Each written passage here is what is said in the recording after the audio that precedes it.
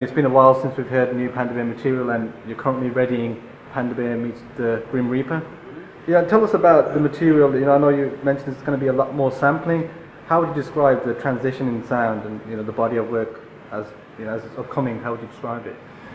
I suppose it's sounding a bit like a mixture of the last two albums a little bit, but the last one called Tomboy felt a lot more kind of stark and dour in a way, and this one's has more of a sense of humor, I think, and maybe is a bit more playful and not really full-on goofy, but definitely kind of plays around a little bit more, lighthearted, I would say. And you mentioned a bit more playful, a bit more humorous. I mean, you stated Panda Bear meets the Grim Reaper. It's like a comic genre. It's not actually referring to death, but no, you said it's meant as a celebration of the fact that new growth sometimes requires death. Tell us about that. I feel like sometimes with words and stuff like that I'll write for songs, it'll mean one thing to me or a group of things in the moment that I'm doing it, and then a couple of years down the road it kind of seems like a different thing, you know what I mean? But I think it's safe to say that a lot of the stuff that I'm talking about, a lot of the themes revolve around changing in various ways, and sometimes those changes involve kind of severe death-like movements in a way. In terms of your creative process and the spark, is it still all about having all these little ideas and then kind of solving them sort of like a puzzle? Is that how your creative process is like? I find it kind of difficult to do things any other way. It's typical for me I feel like I'll have these little moments where they might last as long as a week or a week and a half, and maybe as short as an hour or something like that, where I feel like something really good happens, and then the rest of the time it's just kind of like firing blanks, and nothing really works out, but you kind of keep hammering away at it in the hopes that you'll hit one of those kind of sweet spots again. But generally speaking, when I make songs, I feel like it's just sort of collecting all those good moments and trying to make something cohesive and sort of graceful with it. Back in regards to samples, tell us about using samples that are designed more for performance rather than studio production this time around. I made a lot of these myself rather than just sort of taking little bits and pieces from other people's music. Some of it is like companies will make these discs or collections of sounds and rhythms and stuff like that they'll sell to producers to use.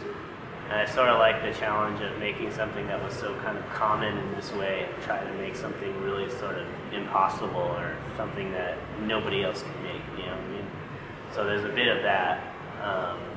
And otherwise it's just sort of me playing various instruments and taking little samples of it. And I also use quite a bit of drum breaks. Again, really common. I feel like it might be a bit hard to tell because they're sort of submerged under a whole bunch of other stuff, but the drum breaks that I used I think are really sort of hackneyed breaks. They're not really like digging in crates for crazy breaks and stuff like that. Tell us about the live element. I understand visual components are integral to your live shows, and you've got Danny Perez on board, and you're sort of going for more of a sci-fi feel. Tell us about this. Yeah, a little bit. We didn't really talk about it too much. It just sort of turned out that way in a stroke of good fortune, because I feel like the way I was doing the songs last year was a little more direct and aggressive, and then this year they got a little more kind of spacey and not like spacey, but kind of muted and pulled apart a little bit. But I feel like Danny's visuals have this sort of weird alien shiny sort of sci-fi feel to them, and I think it suits the music, the new way that I'm playing the songs, which is really reflective of what the album sounds like. I think those two things work together really, really smooth. Do you feel it gives it that added dimension and a kind of like a unique formula when you're playing live? I think so. I mean, I think the live versions of the songs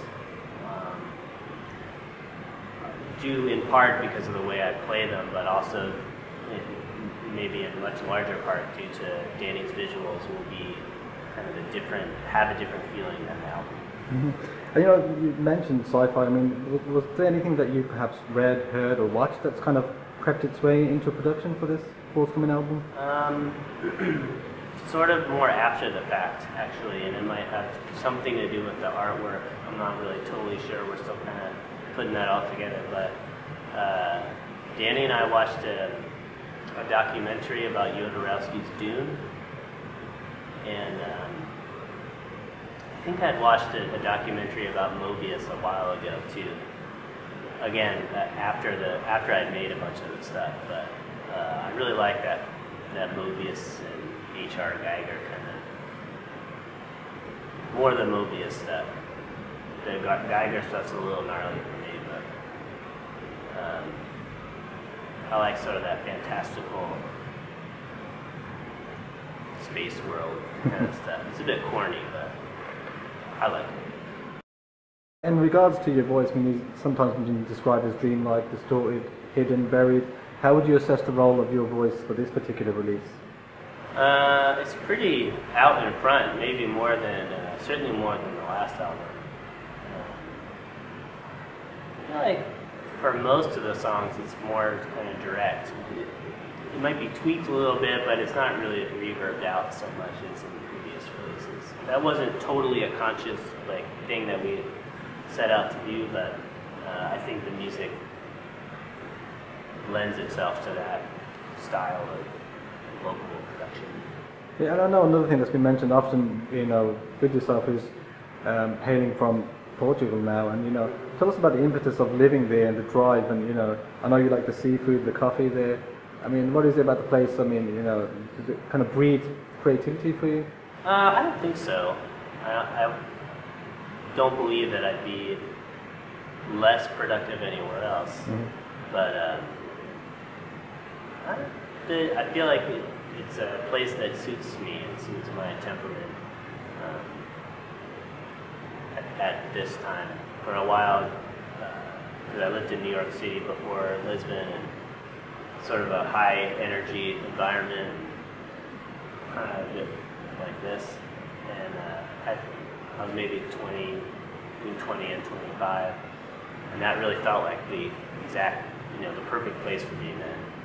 But then after a while, I kind of felt like all that energy and all that sort of activity, I wasn't really prepared for it anymore. And so going to Lisbon, which is still a big city, but everything feels like it's like turning the tape speed down. It's still the same stuff, but now it's kind of like slowed down in a way that I feel like I can handle a little bit better. With regards to when you're not on tour, when you're not crafting new music, you know, generally, how do you like to unwind?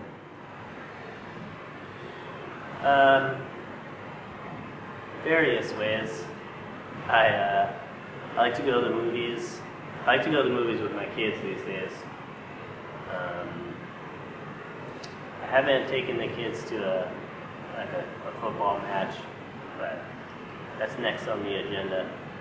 Tell us about the footballing aspect. I mean, I know you mentioned also that Portugal has got some sacred footballers, and you know it's absolutely huge there. Have you kind of taken that on board? Is that kind of something that? Yeah, I mean, my whole life I grew up with an older brother who is an athlete, and still his occupation teaches people how to play tennis and also competes. But